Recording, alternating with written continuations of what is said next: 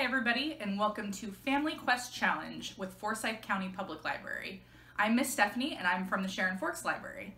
Family Quest Challenge is all about doing fun activities with your family at home and then sharing them with us.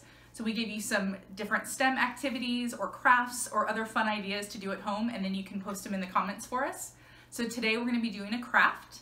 We're going to be making dioramas, which is what I have right behind me here.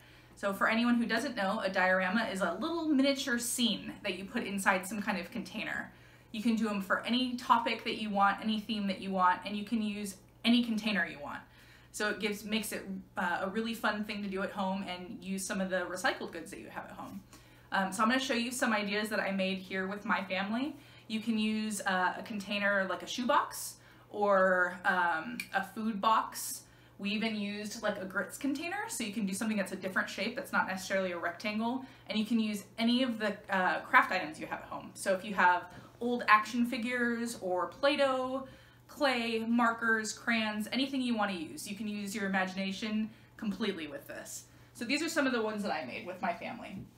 So this one is about a book. I wonder if you guys can guess which book this is. Can you see our little fish there? So this is made all out of clay, and it is Rainbow Fish. So that's a fun little scene, so you can pick your favorite book and make a scene from that. And if you happen to be a dinosaur fan and you have some dinosaur figures at home, you can make a little dinosaur scene. So I have some that I printed on my computer and cut out, and I have a little guy down here that I happen to have, and I had some dinosaur bones that I added. And if you're more into the ocean, you can make this really cool scene that my daughter made. And this is actually with a grits container, so it's kind of different. And it's got a shark hanging. All right. And if you remember our theme from last year, for last summer, we did space. So you can even use some little Lego figures if you have any at home. So this is our little Benny the Spaceman, and there's glitter paint in the back, so that's pretty cool. And then for our upcoming summer program, all about imagining your story, we did a fantasy one. So we've got a nice dragon cave, and that's just using a dragon action figure and some stones we had at home.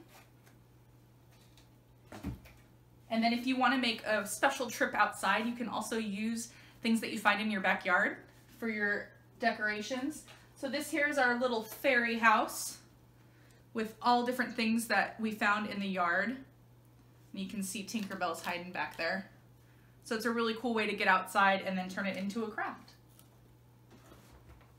So you can use your imagination and make anything you want.